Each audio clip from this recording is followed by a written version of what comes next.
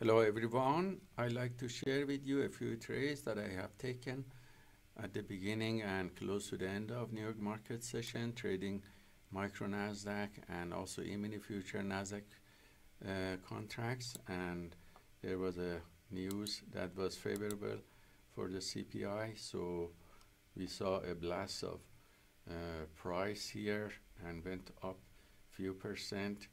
And when the market opened, it couldn't hold it, so we see that at 9:30 the sellers started to push the price down, and they brought it completely down in the next 4 hours.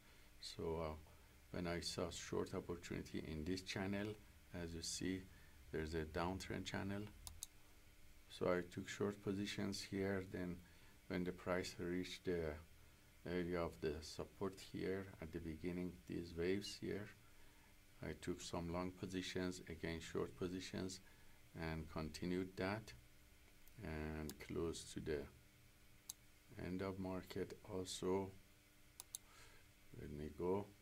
Also, now that is recovering after retesting this area, I took long position here a few long position, another long position using this channel, trading channel here. This is 10-second chart, trading chart. This is 1 minute structural chart, and these are the macro charts. And the result of today trades, which were copied using copy trader on all Apex Fund Tradings account. If you select all accounts, the result was profit factor of 1.4 with 70% win rate and average win to loss ratio of 0.6, and the biggest winning trade was 285 and biggest losing trade was $233. Hope these trades are useful for you. That was taken by the PAAT system on the 13th of December, and let us know if you have any questions.